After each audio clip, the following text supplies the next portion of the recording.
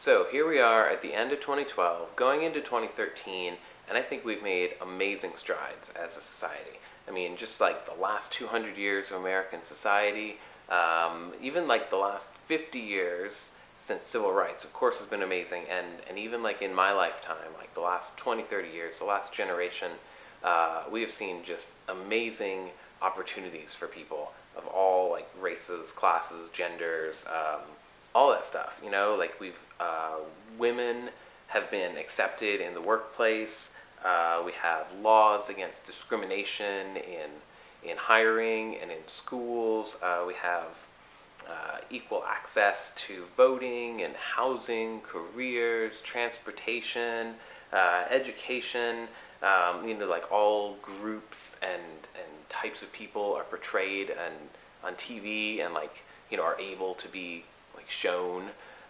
Like gay people are getting married now. We don't sterilize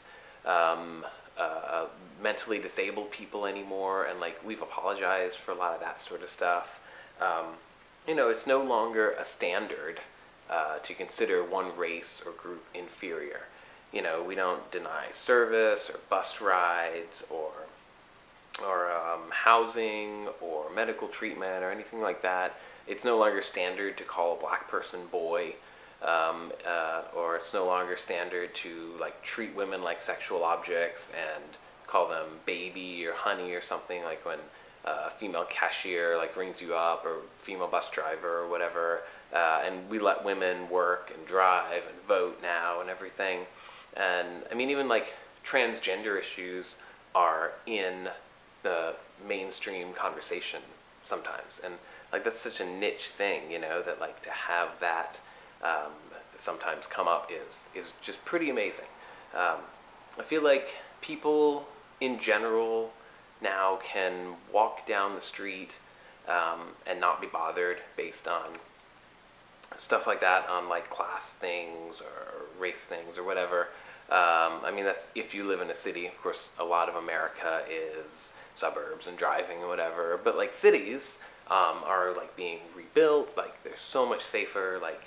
I've lived in a couple different cities, and even in 10 years, I've seen places that were vacant lots and stuff just turn into condos and commercial investment, and white people are moving back in there, and just so much better. There used to be neighborhoods that were kind of rough, and now they've been rebuilt, and that's great that we're rebuilding our infrastructure and not just leaving places to rot anymore.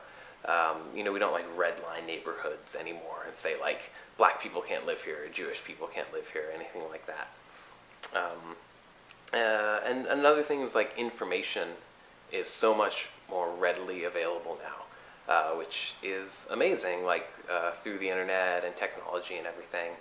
And even though people stick to their comfort zones a lot online, knowing that important medical information or class issues or queer theory or something is just a click away, that can really empower people. Probably in past generations, maybe people would have been ashamed or misunderstood or uncomfortable about certain things, and now they have that information, and that can be really empowering. And I mean, that helps to give minority groups an increased voice and able to have more participation.